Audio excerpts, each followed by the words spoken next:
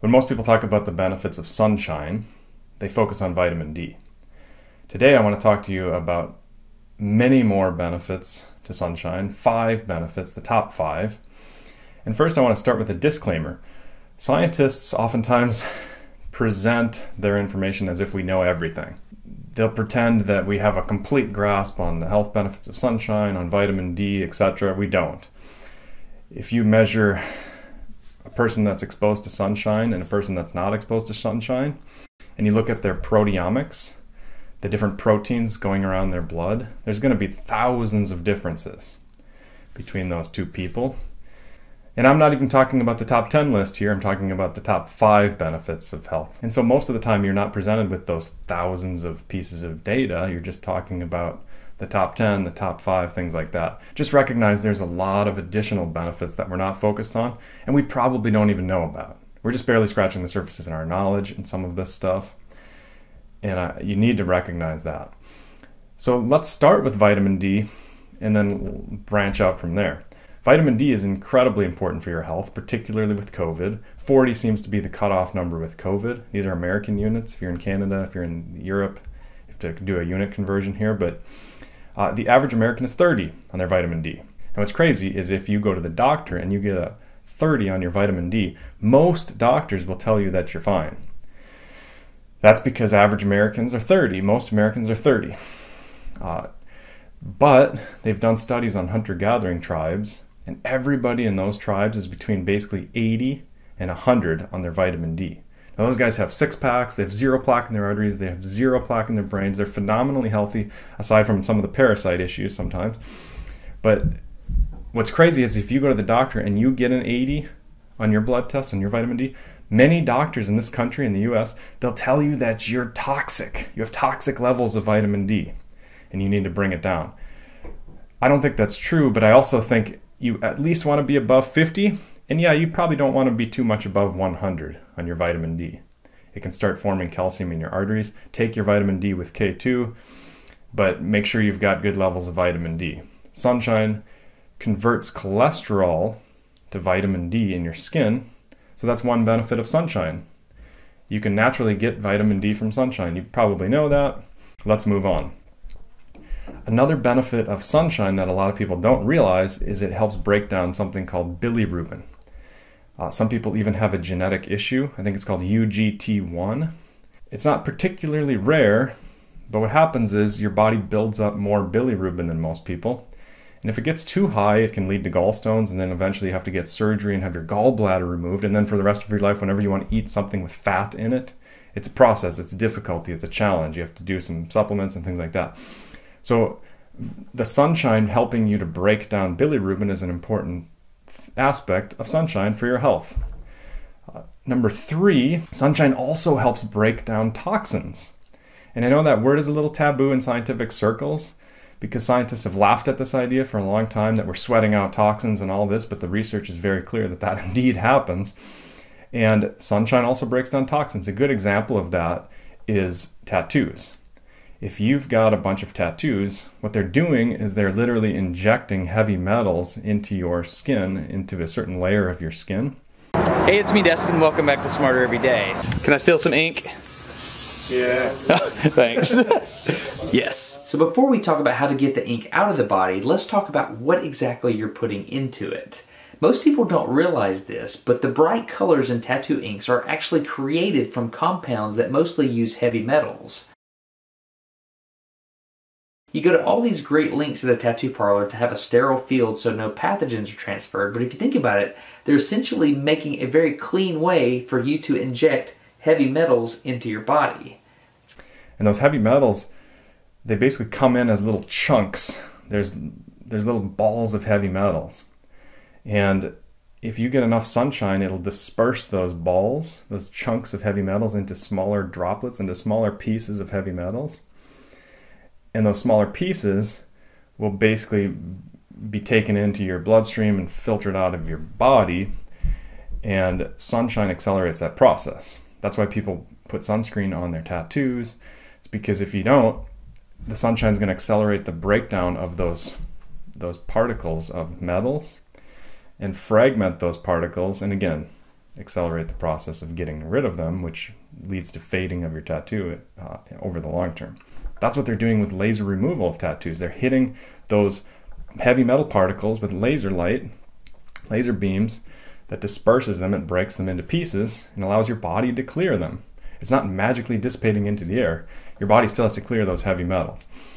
So that's another benefit of sunshine. It's helping you to do that same process, whether it's something you're injecting into your skin or whether it's just other trash underneath the surface of your cell. Your body is helping clear garbage, or the sunshine is helping you break down and helping your body, facilitating your body to clear garbage. So we've talked about vitamin D, we've talked about bilirubin, we've talked about toxin breakdown and clearance in your body. The fourth thing I want to talk about in terms of sunshine and benefits of sunshine to your health is your mood. It improves everybody's mood. Some people in particular, they have a risk gene called PER3, and there's other ones called OPN4 and things like that. There's a lot of different genetic risks you can have for depression in the winter. It's called seasonal affective disorder. And basically you have these receptors on your skin, period circadian regulator, this gene, you've got it all over your skin. And when sunshine hits that, it literally impacts the way you feel, impacts your mood. And again, some people are more disposed to this than others. And not only that, you're more disposed with age, because with age, your genetic risks become more apparent. So you might have risks for heart disease. You're not going to get heart disease at age 5, but you might start getting it at age 20. You might get it at age 50. You might certainly be more higher risk at age 80. So your risk will go up. Similar with the seasonal affective disorder. A lot of times people, when I do DNA consults, they say, oh, I don't feel depressed in the winter. I don't notice anything, because they're 20-year-olds. When I talk to 50-year-olds, they say, oh yeah, I definitely feel this. At least if they live in Minnesota where I live, or if they live in Canada or something like that. Now, once you get down to a certain latitude, basically the sun is intense enough, you can get that, you get those benefits from sunshine that literally improve your mood. The problem is the earth tilts each season. And if you live in the northern climate, even if you're getting outside, even if it's one of those 40, 50 degree days in the winter and you get outside and you get skin and all this, the sunshine's not very intense and it doesn't really do that much. So oftentimes you either have to fly down to Mexico or Florida or someplace like that, Arizona, and actually get sunshine for a week in the middle of January and February. And by the way, that really does reset people's moods and really helps. Or honestly, I'm a big fan of tanning beds.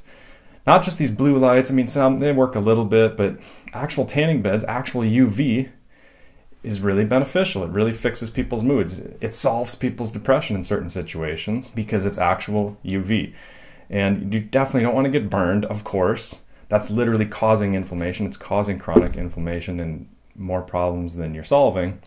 So you just go in there for like 3 minutes, 5 minutes. You just go in, you go out. People kind of think you're strange because the people at the front desk are like, you just got here, how come you're leaving? But you're not trying to get tan. You're certainly not trying to get burned.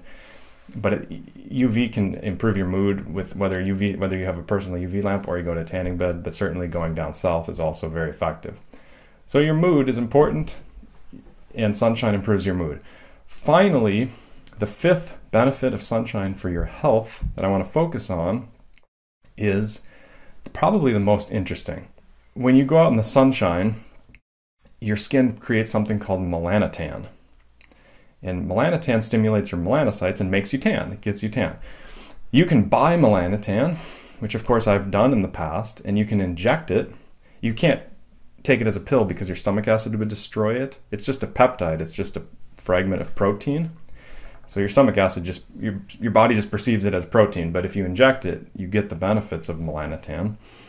And I'm not suggesting you go and buy some and inject it. It's hard to learn how to inject and all this sort of thing, but a lot of bodybuilders use it. It's really an interesting thing. Again, just go out in the sun, you get tan, you get the same thing. It's very natural. It's not some patented drug, so of course drug companies don't like it. The doctors don't usually talk about it. They don't know anything about it. They're not educated on these natural things that our body has. They're more focused on the patented drugs that make the companies a lot of money. But melanotan, when I injected it, it was funny. I was in the middle of winter. And as you can see, I'm not injecting it right now, and I don't generally do this. I do these as experiments, but I got tan for the whole month with 3 injections of melanotan. So it's kind of funny from that perspective, but what was really more interesting was I got super hungry and my metabolism went way up. I was burning calories like crazy. And that's through a receptor called MC4R. And a lot of people have genetic variants with this. So some people are higher responders, some people are lower responders to sunshine, improving their metabolism. But across the board, most people have genes where sunshine improves their metabolism through this MC4R receptor. So that's a big benefit of sunshine. You're burning more calories, you're improving your metabolism. So get out in the sun, don't get burned, but don't let anybody, whether you're perceiving them as professionals or whether you're perceiving them as somebody else, don't let anybody tell you that sunshine is bad for you. Put on tons of sunscreen. In other videos, of course, we'll talk about the dangers of sunscreen chemicals, which are real and a real problem for a lot of people. And there's also, of course, good sunscreens out there. So I'm not saying, never use sunscreen. There's good zinc quality sunscreens. Look at me. I'm a sunscreen user. If I go fishing, I set a timer. I get 20 minutes of sun, and then I put the sun hat on, I put the sun gloves on, I put the sun shirt on. I've got like windbreaker pants that are white so I don't get too hot. I go crazy and block the sun. I recommend you do the same thing, but get the sun also.